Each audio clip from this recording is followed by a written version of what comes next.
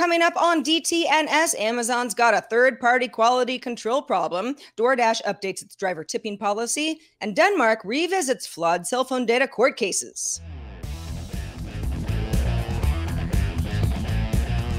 This is the Daily Tech News for Friday, August 23rd, 2019. From Studio Feline, I'm Sarah Lane. From Brownstown, I'm Len Peralta. From Studio Snubs, I'm Shannon Morse. And I'm the show's producer, Roger Chang. And I'm the assistant producer, Amos. You know, a friendly patron of ours, Charles, wrote in and said, Amos kind of chimes in, but you don't introduce him at the top of the show. So we decided we're going to rectify that today. Thanks, Charles. And thanks, Amos, for being with us. Before the show, boy, we were talking about all sorts of stuff. Ketchup on noodles. What else were we talking about? We were all over the place. We were talking about TGIFs. TGIFs, restaurant chains that we Bananarama. Bananarama. Chicken sandwiches that Justin Robert Young is having a hard time getting. Oh, it was a good time on Good Day Internet. And you can join the conversation. We do it before and after DTNS by becoming a member at patreon.com/DTNS. For now, let's start with a few tech things you should know.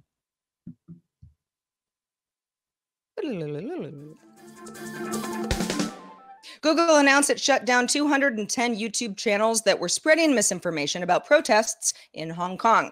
Google security threat analysis group's Shane Huntley wrote in a blog post that the channels were shut down to combat coordinated influence operations and were using VPNs and other means to disguise their origin and activity. Earlier this week, Facebook and Twitter shut down several groups, in Twitter's case it was hundreds, and accounts under similar concerns. The average time to upgrade a smartphone has lengthened to 33 months, according to a new report from Strategy Analytics. The report also notes the average iPhone has been active for 18 months and the average Samsung phone 16.5 months. 7% of those surveyed indicated that they plan to spend over $1,000 to upgrade to their next smartphone, which may affect future 5G phone adoption as 5G is expected to raise prices overall. However, 1 out of 4 people surveyed did say 5G will be an important factor when they do upgrade. Google confirmed it began rolling out the ability to search for text within images in Google Photos. The feature works with any images uploaded to the service, not just screenshots. Google Lens also integrates within the search, allowing text to be copied directly from the image. I'm going to use that all the time. The FAA published a notice that attaching weapons to drones is a bad idea, just in case you didn't know that already. Specifically, it warns, quote, perhaps you've seen online photos and videos of drones with attached guns, bombs, fireworks, flamethrowers, and other dangerous items. Do not consider attaching any items such as these to a drone because operating a drone with such an item may result in significant harm to a person and to your bank account. Those fines can reach $25,000 unless you first apply for FAA authorization and get approval for your drone weaponizing operation. Flame-throwing drone in the backyard at the barbecue. What could go wrong? Yeah, that's a hefty fine. Audible is being sued by 7 members of the Association of American Publishers for copyright infringement over its planned rollout of a feature called Audible Captions that shows text on screen as a book is being narrated. HarperCollins Publishers, Penguin Random House, Hachette Book Group, Simon & Schuster, and Macmillan Publishers say that Audible needs their authorization as copyright holders and only has the right to sell the audiobooks. All right, let's talk a little bit more about data breaches. Shannon, it's as if you just bring them to us simply by being on the show. Sources tell Krebs on security that more than 5.3 million accounts belonging to cardholders from 35 U.S. states and posted online came from compromised gas pumps, coffee shops, and restaurants operated by Hy-Vee, a Midwestern supermarket chain based in Des Moines, Iowa, with more than 245 retail locations. Hy-Vee announced on August 14th it was investigating a data breach involving payment processing systems that handled transactions within its various stores, but said at the time it was too early to tell when the breach began or for how long intruders were inside their systems. Hy-Vee says it doesn't believe that the breach affected payment and terminals used in its grocery store checkout lanes or its pharmacies or its convenience stores, has a lot of different kinds of stores, because those systems use point-to-point encryption to prevent card skimming malware. Shannon, my first question was, well, okay, why don't we have point-to-point encryption on all of Hy-Vee's locations and point of sales? Why don't we have it on all the things? And I remember when I used to work at a credit card processing systems company that it was very expensive and kind of it took a lot of merchants a lot of time to be able to afford getting these point of sale systems that were upgraded so that they were certified and compliant and actually installing them in all of their business places. So it's entirely possible in my mind that Hy-Vee may have been going through this process of upgrading and they decided to start with places like the restaurants and eventually work their way over to the grocery stores. Or maybe they're on completely different types of terminals themselves that have to have a completely different process and maybe have to be upgraded with completely different equipment as well. In my experience, a lot of the upgraded systems for point of sale cost several $1,000s per checkout lane. So that is a really, really high cost thing that you have to implement. But it's also very important because if something like this happens, Visa and MasterCard and other compliance companies will fine you millions of dollars. So it's a tough place. It's unfortunate. And I'm from the Midwest, so I'm very familiar with Hy-Vee, and I know a lot of my family shop at those places too. So I know quite a few people are being impacted. But yeah, that's like the life of being a small merchant and having to upgrade these machines is very, very expensive. Right. And even for a company like Hy-Vee, I mean, 245 retail locations, not the biggest chain, but pretty big. Not a mom and pop operation by any means. But again, we see this all the time. Doesn't really matter how big or small the company is. If you're a small company, sure, price might just be the factor why you don't upgrade to a more secure system. But the fact that some of their systems, you know, Hy-Vee is like, we're safe. The data would not have been able to be collected by using card skimming malware, but some of it would. And yeah, the question to me is kind of how long were they sitting around wondering, how long can we stretch out the upgrade, which is going to be expensive before something like this happens? Or does it have to happen for a company to say, oh, this is a thing that just happened, now we have to do this, and hadn't even had a timeline for it in place already? And not only that, but they don't even know how long the criminals were targeting them or how long they were able to get access to their network. So this could be something that we know it hit 5.3 million accounts, but we don't know how long they were actually in there. So people don't really know right now who was actually affected in that 5.3 million. Yep. So moving on, the Financial Times reports that 3 anonymous members of the Libra Association expressed concerns about being linked to the project in the wake of regulatory scrutiny. 2 of the companies are reportedly considering pulling out of the project completely. One of the companies expressed frustration that Facebook didn't address potential regulatory concerns before the broader Libra Association announcement and said that Facebook is unhappy that Libra Association members aren't voicing support for the project. So you kind of have to sit back and say, did Facebook just not really realize that there would be the scrutiny that there is? And potential backlash from the government side of all this, because we're talking about money and currency and perhaps a new global currency?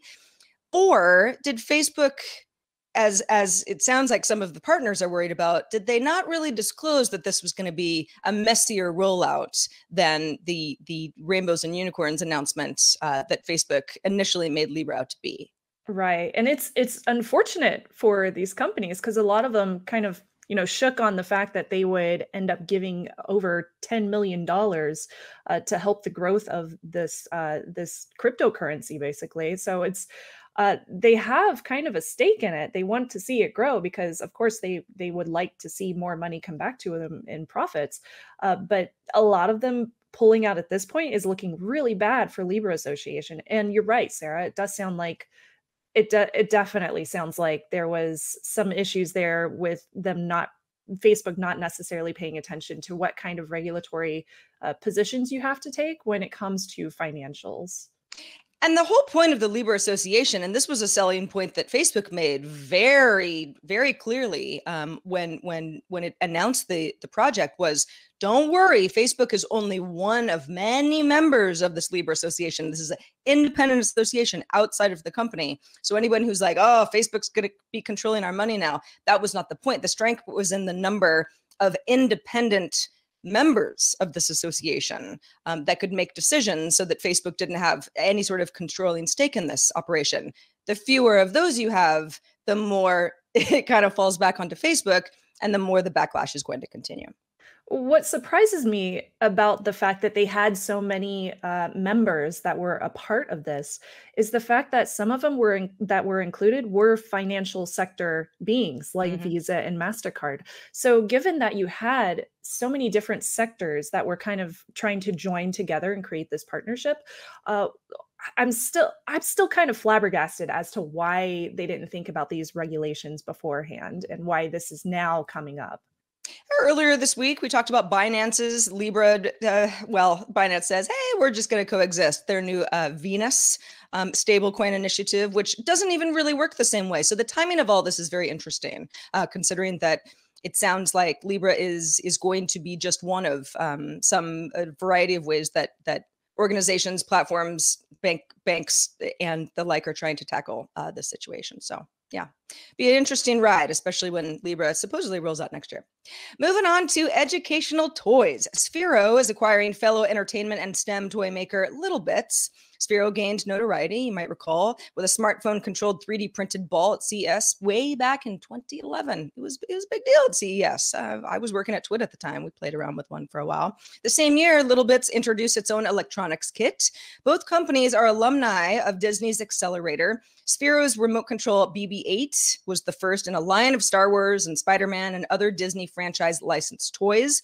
Although in early 2018, Sphero's Disney deal ended and the company pivoted to educational toys, also had some layoffs. Little Bits had its own Marvel and Star Wars licensing deals, but they had their own layoffs earlier this year as well and announced they would be shifting to K-12 educational toys.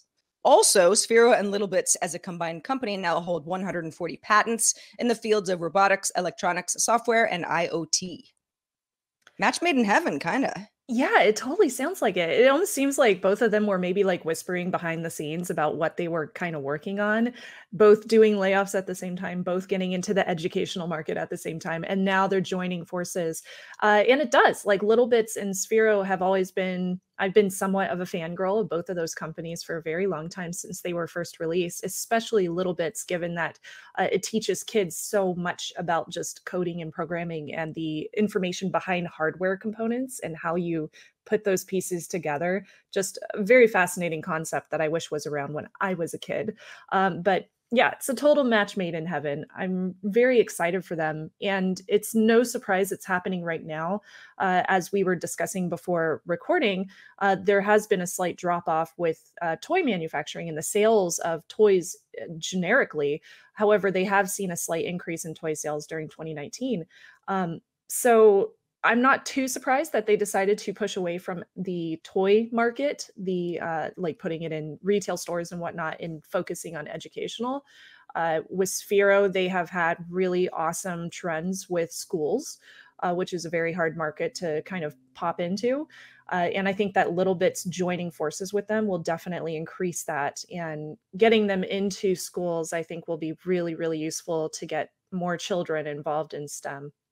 Absolutely. And, depending on the school, of course, that might mean a bigger package of toys sold at once, reoccurring agreements and partnerships with certain school districts. So getting into the education market sounds really smart for a toy company. But at the same time, even, Roger was telling us before the show, if a toy is just a toy, well, okay, kids like toys.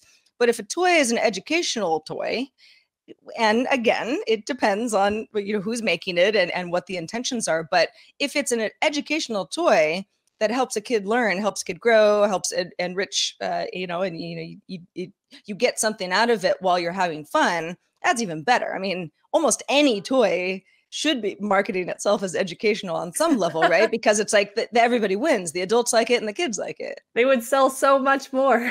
Exactly.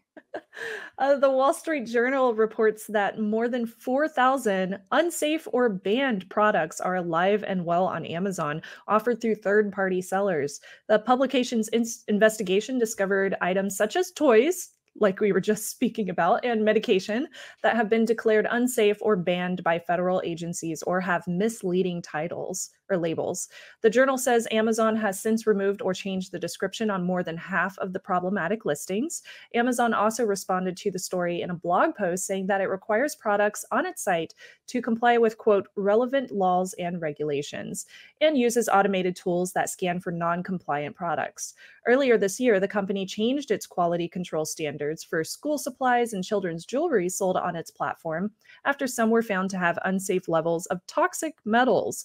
Legitimate third-party sellers have also been unfairly punished after being reported as selling counterfeit goods by rivals, underscoring the difficulty Amazon has policing millions and millions of sellers. Yeah, this is like too big to police effectively. Amazon is probably the most obvious example of this. Amazon does have millions of third-party sellers. Amazon says, hey, they agree when they become a seller of, we enter into a partnership that they're not going to do this. And we have automated systems in place to try to weed this stuff out before it ever reaches the consumer's eyes or is able to be bought. But as we have talked about a lot on the show as of late, that automated systems miss stuff. Amazon is going to be having to pull a lot more of these because things are slipping through the cracks. And in some cases, I think it was, a couple of years ago now, there was a case where Amazon got sued because it sold a third-party hoverboard that exploded, burned down somebody's house. And in that case, it was just one case, but the court ruled, Amazon was merely the facilitator between the seller and the buyer, and it shouldn't be at fault. And that, again, those cases, they don't always go the same way as that particular one. But I don't know exactly what Amazon does in this situation unless it has more stringent policies on third-party sellers, which would reduce the amount of third-party sellers, which they don't want to do either. Oh, of course not, because they're making a profit. They make a percentage on each sale that happens through their platform. I'm somewhat familiar with the process of selling on Amazon due to some friends that sell stuff there too. And they've even seen these kind of problems where something might get banned or cut off because Amazon, their automatic processing does not understand what the product is. For example, Hack5 has tried to sell products on Amazon and had things just randomly turned off. And then we had to get in touch with a person. And that whole thing is a huge debacle in itself as a third-party seller. But the fact that so many thousands of toys and thousands of medical devices are getting out there, medication, and that are potentially dangerous for people to use, that's a really serious problem. And Amazon really needs to figure out a way to fix this because they could be sued for potential damages. Oh, for sure. Yeah. If I buy a t-shirt and it comes and I'm like, well, this wasn't the quality I thought it was. Well, that's a bummer. One thing. Yeah. Yeah. But if it's a toy that's going to hurt a little kid, or medication that is not what it says it is, for somebody who has a legitimate health issue, that is an issue. And it's without outright banning certain products on the Amazon side, the company doing that, it has its work cut out for it. DoorDash unveiled its updated tipping policy. Talked about DoorDash, had a tipping policy that was pretty controversial, angered some drivers. Well, the company says all drivers now receive 100% of tips placed through its app. So if I get food delivered, I like my experience. The driver gets 100% of the tip that I think is going to the driver in the first place. Drivers also will see a breakdown of a delivery total, including any tip prior to accepting an order. The new policy is testing now and expected to roll out in September. Meanwhile, in similar news, the LA Times reports that Amazon emailed Flex drivers, they deliver a variety of products, announcing it would no longer use supplemental earnings or tips to cover their minimum pay. Going forward, Amazon will provide drivers with a full breakdown of pay, including how much comes from tips. An Amazon spokesperson said that the company would contribute at least $15 per scheduled hour to driver pay, with some regions receiving higher minimum contributions.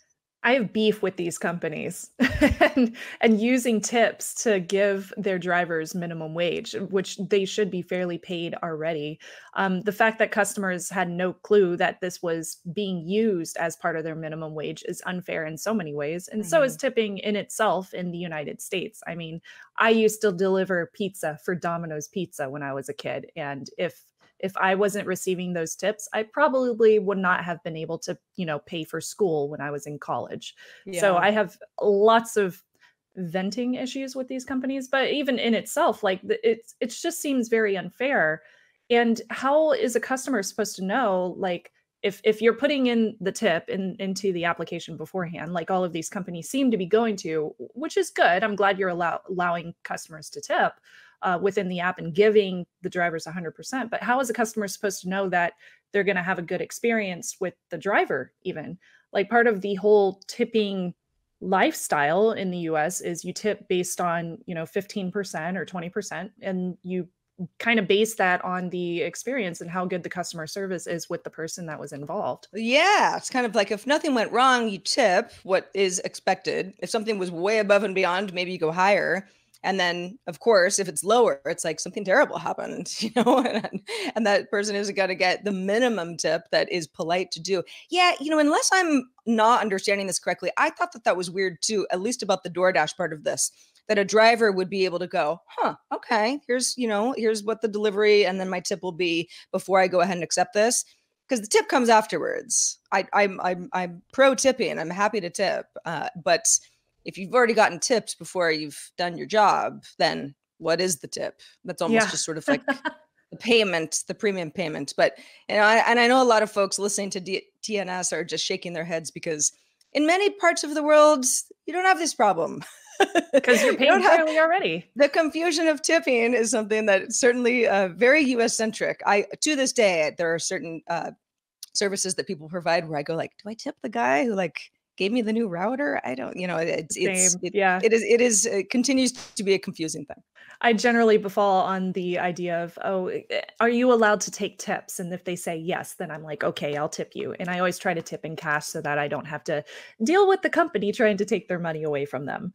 However, you should always make sure that you claim your taxes on your cash.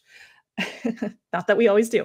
Authorities in Denmark will review 10,700 court cases dating back to 2012 to see if flawed cell phone evidence was used for convictions. On Monday, the nation's director of public prosecutions ordered a 2-month halt in the use of cell phone data in criminal prosecution cases. The review stems from 2 different flaws. The first one is the system that turns a phone company's raw data into location data was omitting data during the conversion. And the second problem is that some cell phone tracking data linked phones to the wrong cell phone towers, possibly incriminating innocent people.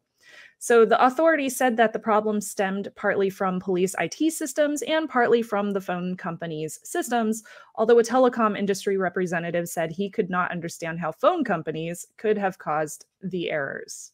Well, if the cell tower is linking me to a place I never was, where the crime occurred, but in my court case, it was determined I was there through cell tower data, I would like my case revisited. I mean, we're talking 10,700 court cases here. There's going to be some instances where things are overturned for that exact reason. And they don't give exact numbers, breakdown of how many people are currently going through the court process, how many have already been imprisoned, how many people this may potentially actually have this data make a difference in their case and would have to go back to trial. So at this moment where they're just reviewing those 10,700 court cases, it will likely be a lot less once they do determine how many it actually affects. But this is a really serious problem. You have a lot of cases, especially coming up in the past decade or so, that have cell phone information that links people to these convictions. And this data could eventually overturn a case of somebody that's been in prison for a long time. Like that's a huge concern, especially since it's in Denmark. I mean, does that affect other countries as well? Well, yeah. I mean, this is the big thing. Is one of the things that's kind of underscored here is that if this happened in Denmark, which generally is considered to have a pretty transparent and functional criminal justice system, how many other countries around the globe might have similar issues? And it's one of those things where oftentimes technology is kind of used as like, well, the technology says you did it, so you must be guilty. and it tends to kind of subsume any other sort of legwork that typically goes into a criminal investigation. And it should be a cause for alarm for people who are, do want to make sure that the criminal justice system is indeed fair and, justice is served, right? You don't want to put the wrong person in jail because that ostensibly means the person who was guilty is running around free. Well, this is also, we're moving in the right direction, right? There are cases that are overturned constantly now because we have the ability to test DNA when somebody was wrongfully accused, convicted, and possibly imprisoned in the past. So this is not science in the same way at all, but it's, assuming that nobody was tampering with any data. In this case, it was simply flaws that had not been caught in the past. The fact that this is something that is known that may affect cases where, justice was not served is a good thing. It's a messy thing, certainly. And yeah, I mean, if this is happening in Denmark, how many other countries are affected? How many other cases are affected? Potentially quite a few more than 10,000. But it's better than the alternative. I feel like, and perhaps you're feeling the same way, Sarah, that this is going to have really major implications worldwide for cases in the future that have to do with cell phone information, and it'll probably make it a lot more scrutinized than it currently is, because as the articles report, and as Roger mentioned, a lot of times lawyers just look at it and the jury looks at it and they just assume that this data is correct because data is always correct, but it can be flawed in some way if it was originally created in the incorrect fashion, or if the data was omitted. In this case, it was. So huge implications for what's going to happen in the future when it comes down to this kind of data being used. Yeah, and if it can't be fixed or it can't be trusted to be correct, right? Can it be admitted into court at all? That's something they never even mentioned, is whether or not this is something that's fixable. So if they are going to go back and review these, I would love to know how they are going to look at this data and how they are going to see if it's something that they can fix. Well, folks, to get all the tech headlines each day in about 5 minutes, subscribe to dailytechheadlines.com. Also, thanks to everyone who participates in our subreddit. Such a good crew we have in there. You can submit stories you think we should know about and vote on others at dailytechnewsshow.reddit.com. Also, we're on Facebook. Join our group, facebook.com/groups/dailytechnewsshow. Got a couple mailbags today. First one from Garrick. He's from Grand Rapids, Michigan. And he wanted to weigh in on that conversation we had on Tuesday about subscription fatigue and cord cutting. Garrick says, seems people in the US have forgotten how awful local network and cable affiliates treat their customers. I don't know if everybody has forgotten that, Garrick, but I get your point. He says our access to cable channels in his neck of the woods and broadcast syndication packages have always been dependent on local affiliates. Growing up near northern Indiana, we didn't have access to the CW, the WB, Comedy Central, or many other stations until the mid-2000s. The University of Notre Dame owned our local NBC affiliate at one point and refused to broadcast certain NBC programming, such as Conan O'Brien's show. He says, don't even get me started on all the times that nationally broadcast primetime television had been kicked off the air in favor of sporting events. Before complaining about the cost of a streaming service, people should be thankful that ISPs don't control Hulu content and that Netflix doesn't remove BoJack Horseman from their service every November to make room for local high school football. I feel your pain in so many ways, Garrett, because I have been there when I lived in Missouri, and we would have to watch high school football instead of whatever show was on TV, and I had no interest in football. So I totally feel you. However, I still am going to complain about the prices. Right. And part of that reasoning is because I remember living in the Midwest and trying to watch a show on Netflix when it was first around, and the buffering took forever. And I was like, why am I paying, I think it was like $7 a month at the time. Why am I paying $7 a month for something that's buffering for half an hour for me to watch a 25-minute show? It was just, it was still ridiculous at that time. Yeah, I'm with you. There was no cable where I was. We could not get cable in the forest where I lived until well into high school. Boy, was that a new world. But yes, I had not really thought about that whole affiliate thing and how it might be different depending on where you live. So thanks, Garrick. Someone who chose to remain anonymous also wrote in about our recent discussion on essay grading, robots versus humans, what's better, and the automation of it all. They said, somebody brought up that teachers are not the ones grading standardized tests anyway. Anonymous says, I can confirm this. Both my sister and brother work for Pearson. I've known others as well. They both started out grading essays for standardized tests. There's training for the people they hire, and there's QC to make sure that grading standards are maintained. From what I can tell, the majority of positions at Pearson are temporary, including the supervisors and trainers for the graders. This makes some sense because standardized testing is seasonal, but I think it makes it hard for them to maintain a quality group of employees. With many proposed or already implemented automated tasks, people seem to get really nervous. What they might fail to realize is that the quality of current methods for accomplishing the same task. We expect computers and robots to be perfect before we trust them, when in many cases, it doesn't have to be anywhere near that good to be better than current systems, aka humans. Well, as long as it's not like Amazon's banning of of third-party sellers, I think anything's better. Yeah. Well, thanks everybody for writing in and giving us your perspective. Always helpful. And also, thanks to Len Peralta, who's been busy illustrating this entire show. We're just going to focus on one subject for now, Len. But what do you got for us? Well, a lot of really good stuff to talk about this week, but I focused on what Shannon was talking about, which was banning all the unsafe and banned products on Amazon.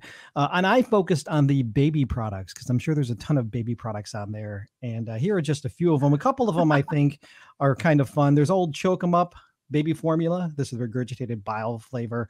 There's the Painfully Tight brand diapers. And my favorite, the Piranhas, GNAWS, the real piranha that eats your child's arm. So that should probably be banned off Amazon. I don't know how it ended up on there. What the heck? Wow, you really had fun today, didn't you? Oh, I love doing these. These are the fun ones. Really fun stuff. Yeah. This is available on my online store, lenperaltastore.com. Or if you're a Patreon backer, you can get it right now. It's available right now, patreon.com/Len. Awesome work as always, Len. And thanks to Shannon Morse for being with us this Friday. Shannon, let folks know where they can keep up with the rest of what you do. Thank you so much, Sarah. And I promise I won't bring hacking to every single show. It's not my fault.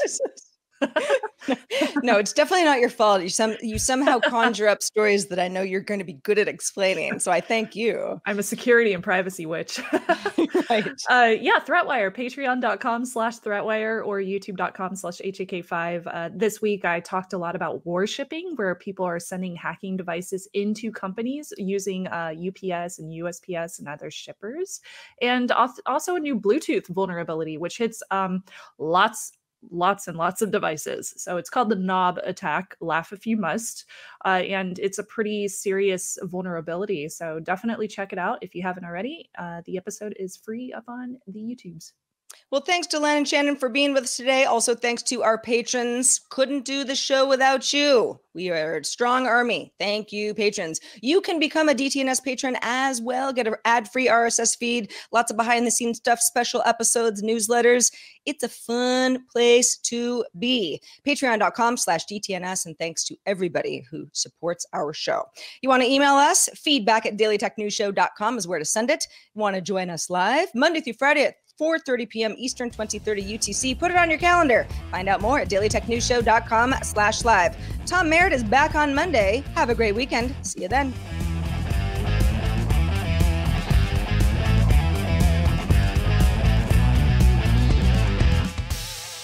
This show is part of the Frog Pants Network. Frog Pants Network. Get more shows like this at frogpants.com. Diamond Club hopes you have enjoyed this program.